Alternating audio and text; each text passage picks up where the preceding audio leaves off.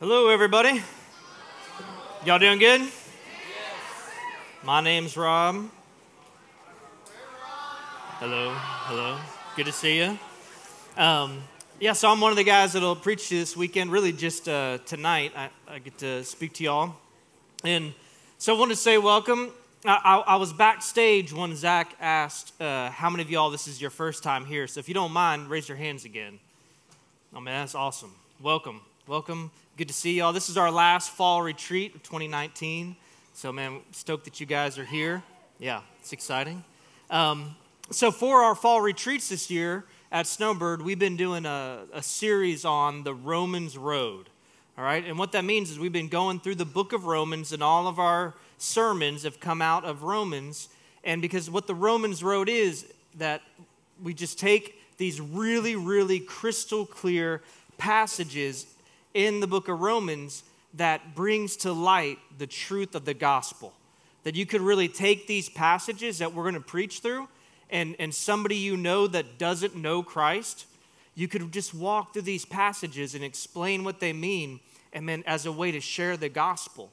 And so that's what we want to do this weekend is, to get a good look, a clear look at the goodness and the beauty and the power of the gospel.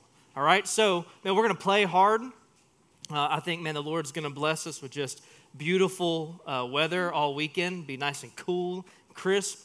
But we're coming off of like 4 days straight of raining, which we desperately needed. But I think, we're going to get a break from that. So we'll play hard anytime we're outside. Even when we come in here, like tomorrow morning and evening, we'll play some games in here. But, when we get to this part and we go before the Lord to worship Him through song, and then through the hearing of His word, then we're going to take this serious. And so we're going to dive in. Go ahead and turn in your Bibles to Romans chapter 3. All right. That's going to be fun. It's going to be good. Romans chapter 3. And because the first verse we're going to look at, it says this, Romans 3, verse 23. The Word of God says, "For all have sinned and fall short of the glory of God." For all have sinned and fall short of the glory of God. So it's a big deal. Because later on in the book of Romans, it tells us, for the wages of sin is death.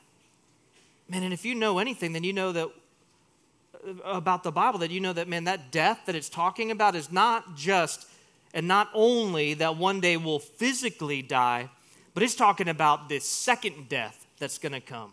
That it's appointed unto man once to die and then to face judgment. And if we appear before God in our sin and He judges us based on our sin, which He says He's going to do in Romans chapter 2, that He's going to render to each one of us according to our deeds, our thoughts, our words, our actions. If we stand before a holy and good and just God and He judges us, and the Bible says it paints this picture of condemnation, of eternal death, of eternal wrath. So when it says here, "For all have sinned and fall short of the glory of God," we got to hit pause. We got to hit time out and think about, okay, what is being said here? What is Almighty God, right? The creator of the universe, the one who spoke and the universe came into existence. What is He saying to us right here, right now in this passage? This is fall short of His glory. So a good question to ask would be, all right, so what's His glory? What do we mean when we talk about the glory of God? It's a big deal. Like if you go to church, you hear about it a lot. We talk a lot about the glory of God. We sing about the glory of God. There's so much in the Bible where God is talking about how He's jealous for His glory, that He's putting His glory on display. But what does that even mean? And I heard one pastor talk about it that made sense to me, and I just held on to it, where he talked about, the glory of God. What the glory of God is all of His goodness, all of His holiness, right? That when we say God is holy, we're saying there is no one else like God, the one true living God. He is the holy other. Everything else is creation. He alone is creator. And He's pure. He's perfect. in all of his ways, that he's perfect in his power, in his wisdom, in his goodness, in his steadfast, unchanging love. He's awesome. He's majestic. He's infinite in his goodness. And he's worthy. That he's worthy of praise and honor. That he has infinite value. And his glory is when all of that is seen and perceived by us, by his creation. When we see God for who God really is, and then we respond with worship. We respond by loving him. We respond by desiring to submit to him. That's what we were made for. We were made by Jesus and for Jesus. We were made for the glory of God, to take in like as if all that awesomeness about God, who he is, like that it radiates and we perceive it, we see it, we experience it, and we respond with just pure worship, love, adoration, all these words that just mean he's awesome. He's truly awesome. But here it says we fall short. That we fell short of that. We were created to see it and to respond to it, to submit to it, but we fell short. So, the guy who's going to preach tomorrow morning and tomorrow night, he's our camp director. His name's Brody. And this past year, his oldest son, his name's Tucker, he went out for track and field, and he ended up doing the long jump. Y'all know what that is? It's where you... That was a stupid question. I apologize. You run and jump. Yeah. So he was doing that, and it was the first time he'd ever done it. I mean, he just was a natural. He's a gifted athlete, but he was just a natural at the long jump, man, and he ended up going to state and winning state. Really impressive. And he jumped, let me see, I wrote down to make sure I get it right, 22 feet, 4 inches. You know what that is? Like far away from where he started, right? That's impressive. I really don't know how far I could jump because when I was thinking about this and the last time I tried it, like I hurt my hamstring and then I couldn't even walk. That's sad. I came so close to saying really old man preacher stuff, but I caught myself. Yes. But Tucker can jump really far, 22 feet, 4 inches, and he won state. And so that got me thinking like, all right, well, what's the furthest anybody has ever jumped? And it was this dude, Mike Powell. He jumped 29 feet, 4 inches, almost 30 feet through the air. You know what I call that? Flying. Flying. Like that, like my brain, I don't comprehend that. I mean, that's just crazy. That is so far. It's so impressive what a gifted athlete who dedicates himself to one thing. I'm going to run and jump. Kind of funny. For my country, there you go. For his country, he ran and he jumped almost 30 feet. But then I thought, what if that joker, do you guys think this way? Do you ever think like what if I had to jump for my life? You ever like walking between two buildings? Like what if somebody was shooting at me and I was running on the top of this building? Why? I don't know. I'm just up there running. Some guy's shooting at me and I have to jump between this building and that building. Could I make it? Do you ever think that? I think about that mess all the time. And like I think, what if Mike Powell had to jump like 35 feet for his life? For his life. You know what he would do? He would die. He would die because that dude spent, like that was it. That was his best jump ever. And that was like the best jump ever for humans. He would die. And you know what? If I had to run, and if I was like right behind him and I saw him run and jump and like his fingers scraped whatever, like the other side, the cliff, and I'm like, I'm going to get it. And I jump and I would go like 5 feet. I'd laugh on my way down like that wasn't even close. But you know where me and Mike are both landing? dead on the bottom, right? Like on the way down, be like, you did great. Better than the rest of us. Thank you for the sound effect. Yeah, we both die. We don't make it. Why? Because we both fell short, right? And I think, man, think about this passage. Is it saying that every human being is as bad as they could be? Like, because we do that.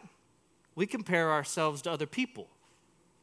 You can pick your person, and you can come out looking pretty good. Because, yeah, maybe I'm not as sinful as that guy. The things I think about, the things I say, the things I do. But what he's saying is, man, we don't compare ourselves to other people. You were created to glorify God, to see him for who he is, and to respond with perfect worship, a life absolutely submitted and committed to living for the glory of God, so that you, by your life, as a creature made in the image and likeness of God, that you would live out his goodness. And man, he says, we've all sinned. We missed it. We fell short. And the wages of our sin is death. And so, like, why? Right? Why? If God created us for his glory, if he created us to know him and to love him, to serve him, man, how do we get here? Why is this the case? For all have sinned and fall short of the glory of God. Turn over to Romans chapter 1. Romans chapter 1.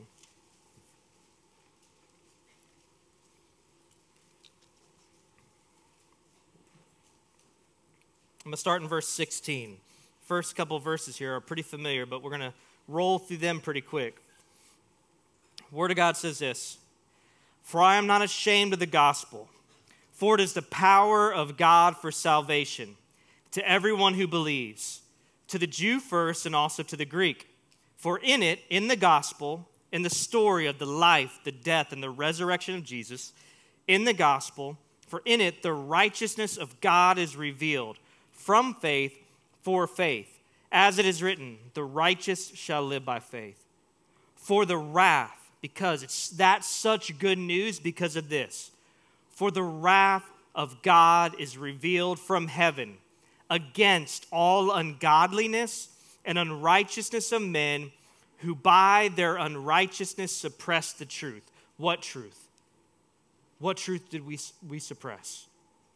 The glory of God.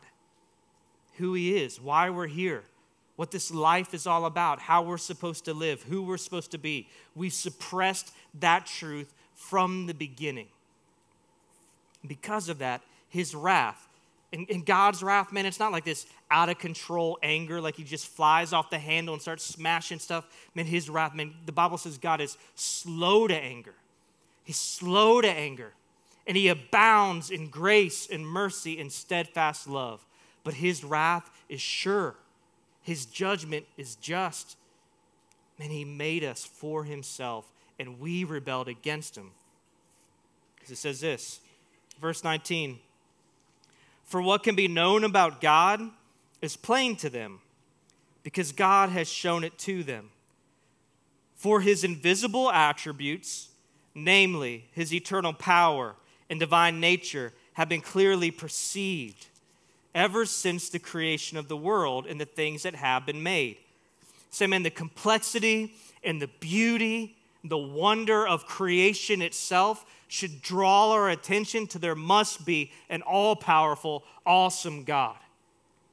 I mean, if we could see correctly, right, not with our physical eyes, but man, if we could perceive, if we could understand, if we could comprehend that, then when we take in creation, we should be able to see the fingerprints of God on it.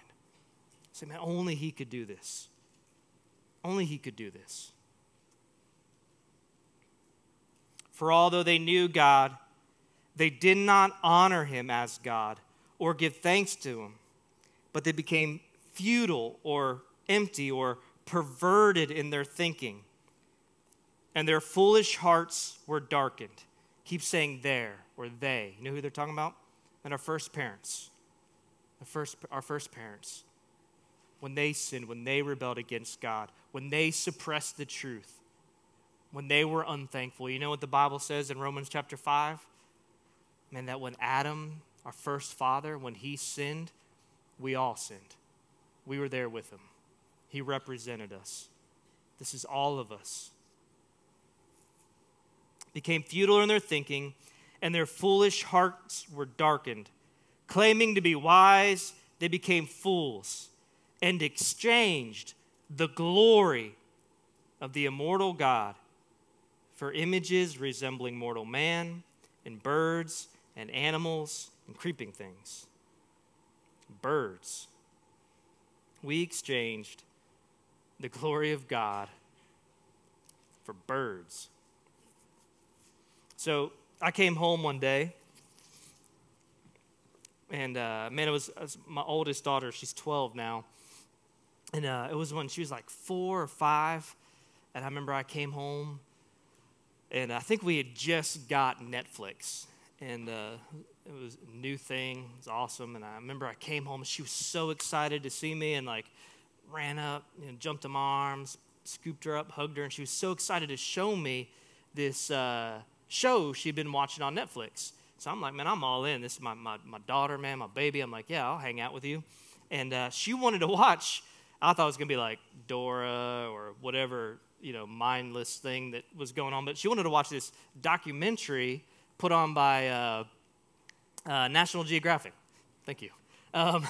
That she wanted to sit down and watch with me. I was like, seriously? And it was like this whole, it was like an hour long. And she was stoked. She just got done watching it. She wanted to watch it again. And I sit down. I'm like, all right. And it's on this bird. Have you ever heard of the harpy eagle? Have you ever heard of that? Fascinating. It's a giant bird that lives in South America. So I'm like, I'm not very interested, but my daughter's geeking out, so I like her. I'm going to hang out. And so we start watching it, and I got pretty sucked in. And, like the narrator speaking in a British accent, so already you're like, well, he's smarter than me. I should pay attention to what he's saying. And the whole premise of the documentary, why these guys had left their homes, comfortable, climate-controlled homes with refrigerators and indoor plumbing and all the glorious things that brings into your life. Like, they left that to camp out in the Amazon jungle because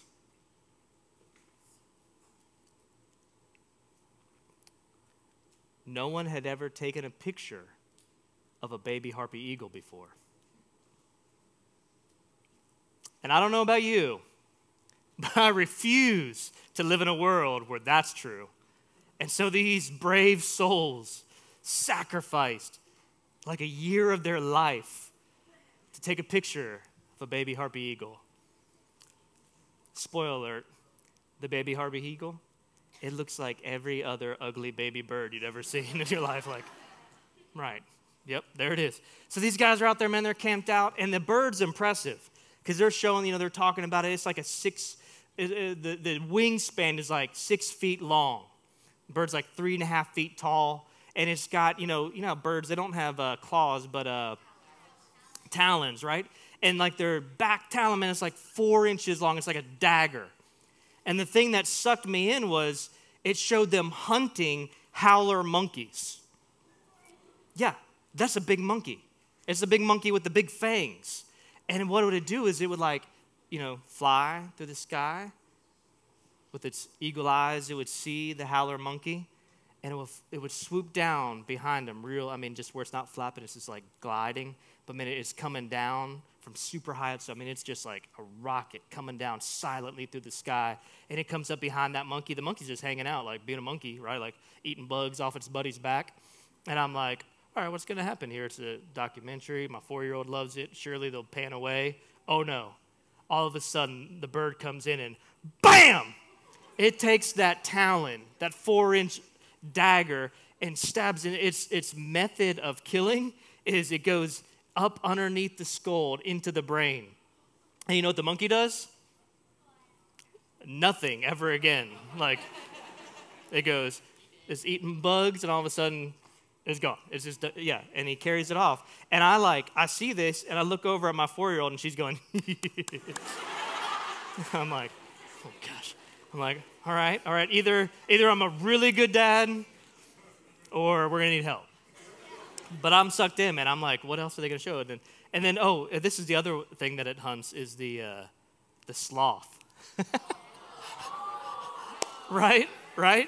Yeah, it's hilarious. I shouldn't even say hunt, right? Because it was more like the bird's not even hiding, right? Because they see him coming and they're like, no, bam, right? It's just over. It's beautiful. So we're watching, man, and so, but here's the whole thing is they nest super high up in these incredibly tall trees, right? And so they've got this whole camera system rigged up in the right spot in the canopy, man, and they're got it faced right at those little harpy eagle eggs, but they got an issue. One of the lenses is all fogged up. And they're like, this is why we're here. So they gotta send this guy up these ropes to clean off the lens. Well, the problem is Mama Harpy Eagle is not cool with that, right? It's too close to the nest. And so they draw straws, and this one dude, Timmy, man, he draws a short straw, and so he's got to go up there to wipe off the lens. And they outfit this guy in body armor, full-on body armor with a helmet with like an old Roman century helmet with a little flap to protect from the brain-stabbing talon. And that guy starts climbing up, and he's ascending this rope, and he's just pouring sweat, and they're talking to him. He's got a mic inside his helmet, and they're like, all right, you're good. She's not, the mom's out hunting or whatever. And they're like, and then he gets almost there. He's like, I don't know, he's got another 10 feet to go. And they go, stop. And Timmy stops, and that mommy Harpy Eagle, she's up in another tree. You know how birds turn their neck way too far, just freaky? It's acting like it's looking over here, but really it's neck spun all the way around. It's staring right at Timmy. And they're like, don't move. And it falls out of that tree, man, just glides right over him. And you can hear everything go, right? But it disappears. And so all right, go. You're almost there. And so he goes, and he reaches back to grab his little cloth. And out of nowhere, just bam, right to the back of his head. And Timmy's about to wipe the lens, and he just goes, thunk. And I think, he's dead. I saw what happened to the monkey. Our brains are in the same place. And again, I look over at my daughter, and she goes, I'm like, I've broken her. She's broken. She's no good anymore, And they're talking to Timmy. And finally he goes, ugh. And they're like, are you okay? We'll come get you. And he just goes, and then comes on down. And incredible. And yes, now we have pictures. You can look them up. Baby Harpy Eagles. You know what me and my daughter did? I turned off Netflix and I said, Molly, we will now worship the Harpy Eagle. No, don't laugh at that. That's heresy. No, why? Because that's crazy. So, but time out. Did you hear what we just read a minute ago? That what we all did, was we exchanged the glory of God, of worshiping Almighty God, the one true living God who has the power to speak universes into existence, who's perfect in his power, his presence, his wisdom, his goodness. He overflows with grace and mercy and love, who made us to experience him forever. That we exchanged that for worshiping creation, for animals and birds and creeping things. And the reality is there are people who worship birds. They have little carved images. But the truth is, in our culture, we don't see that. In our culture, man, that just seems crazy. People worship statues. We don't get that. But the reality is, man, what we really did was we exchanged worshiping God ultimately for worshiping ourselves. Because every false religion every false god that a human has ever come up with, that God solely exists for me, to serve me. It's a complete reversal. Complete reversal. We were made to worship God, and instead we make gods to worship us. And we do the same thing. We're just as guilty. For all have sinned. When we give our affection and our worship to anything or anyone other than God. So when he says, verse 24, therefore God gave them up in the lust of their hearts to impurity, to the dishonoring of their bodies among themselves, because they exchanged the truth about God for a lie, and worshiped and served the creature rather than the Creator, who is blessed forever. Amen.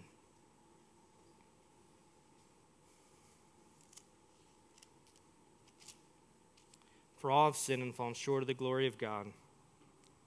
The wages of sin is death. But, that's not the whole verse. For the wages of sin is death, but the gift of God is eternal life through Christ Jesus. And this is what's so good about the gospel. This is what's so glorious about the gospel. It's because in our sin, when we suppress the truth, we exchange worshiping God for worshiping anything else. And the Bible says, our minds are dark, our hearts are darkened, our minds became futile. Like, we can't think right about God. We don't think right about the world. We don't think right about ourselves. We don't see our sin for what it is in light of the holiness of God. But God in his grace, God in his mercy, God in his steadfast, loyal, infinite, sacrificial love through Christ makes a way for us not only to be forgiven of our sin, not only to have God's wrath removed from us, but he makes it possible to restore us to the people he created us to be. Do you know that? Man, he made you. He formed you in your mother's womb. He made you to know him personally, to see his glory.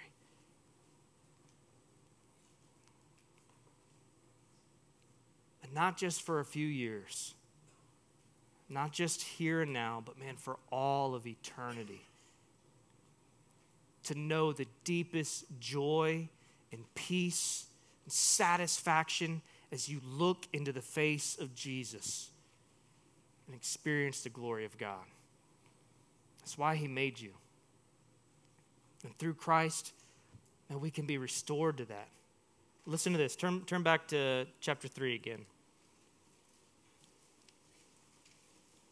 Go back to our first verse, verse 23.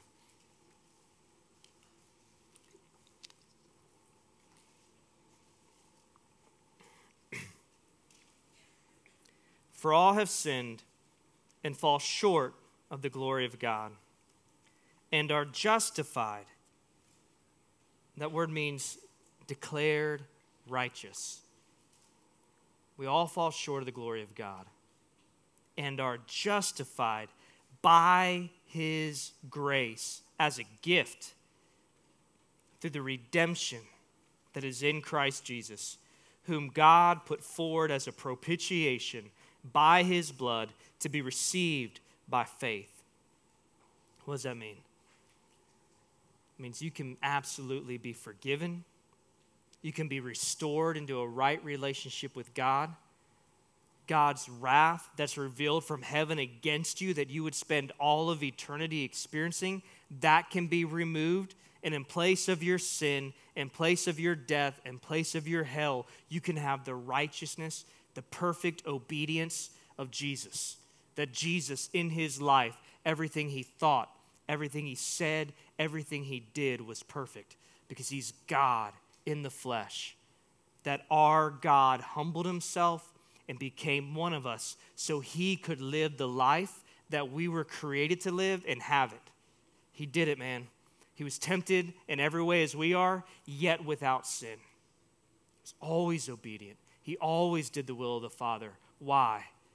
Because, man, we don't just have a sin problem. We have a fall short of God's glory problem. Jesus didn't. He didn't. That chasm, that gulf that we couldn't jump, Jesus did it. And as a gift, he gives it to us forever.